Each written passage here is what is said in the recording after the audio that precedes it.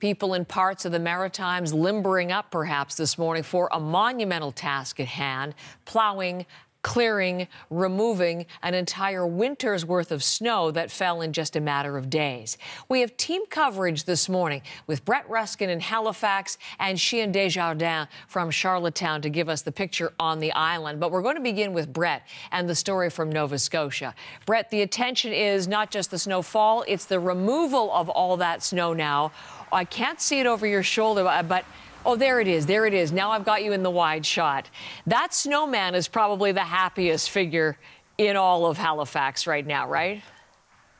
You know, snowmen don't have to do any shoveling, but their lives are a little bit short-lived. So there's a trade-off there. But yes, first snowman that I've seen this winter, and so I wanted to put it on TV. That is kind of the good news here. The bad news is the snow is still sticking around. The amount of snow that we have here in Halifax, 3 times that in Sydney. So about 40 to 50 centimeters here, up to 100 to 150 centimeters have fallen in the Sydney area. So the call for help went out yesterday.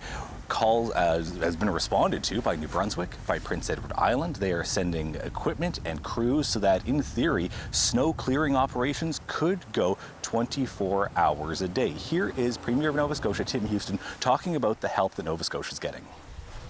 New Brunswick as well has provisioned, I think, three of the kind of the double-winged huge plows and 6 operators so that they can come down here and go 24 hours, just keep rolling.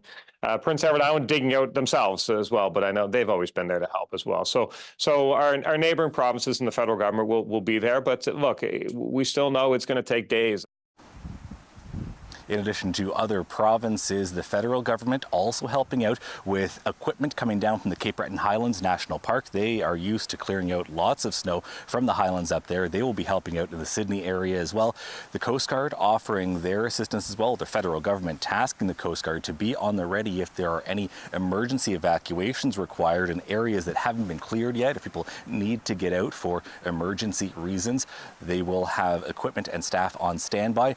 As for the overall response from other people as well, we are hearing that there was this case where there was an apartment where people were living on the main floor of an apartment building. The snow bashed in that window from all of the force and the pressure of the snow, so people's living rooms and bedroom was full of snow. We also heard from all kinds of different stories from all around Cape Breton and people really coping and dealing with all of this snow as the cleanup continues. Heather. Brett, thank you very much. Now let's look at Prince Edward Island. Here's Charlottetown, the capital, and look what the plows have done, just trying to open up some lanes. That huge, long wall, really, of snow piled up right through the center of the capital. It's the biggest snowfall on the island since March of 2015, and although the snowfall itself has stopped, obviously from those pictures, there is a lot of work yet to do. Let's hear from Sheehan Desjardins with more on the cleanup story in Charlottetown. There is snow everywhere. Some major roads are still just one lane. Even driving to work this morning, you could see that snow piled high on both sides of the roads, really giving you a sense of just how much snow there is to clean up. So in Charlottetown, it's about 60 centimeters, but on eastern sides of the island, it's more than 80. So cleanup does continue. There was lots of plows out and still are in Charlottetown. Now, secondary or provincial plow drivers were pulled off of those secondary roads on parts of the province late last night to give them some time to rest. Most are back out, but we're being told that there are still some roads that aren't open. There's also blowing snow in those areas, so if you do have to get out today, it's really important to be driving for those conditions. She and I was showing pictures yesterday of one of our colleagues there who actually snowshoed into work yesterday. There was so much snow in Charlottetown. Definitely not a normal commute. So how long is it going to take for everything to get back to normal? Yeah, that's a really good question. There's still lots of closures and lots of delays today.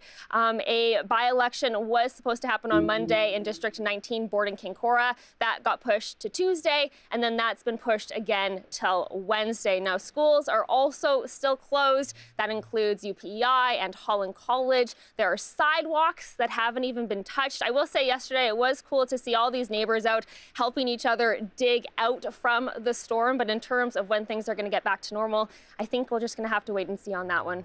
Sheehan, thank you very much. Sheehan Desjardins with the Prince Edward Island story from Charlottetown.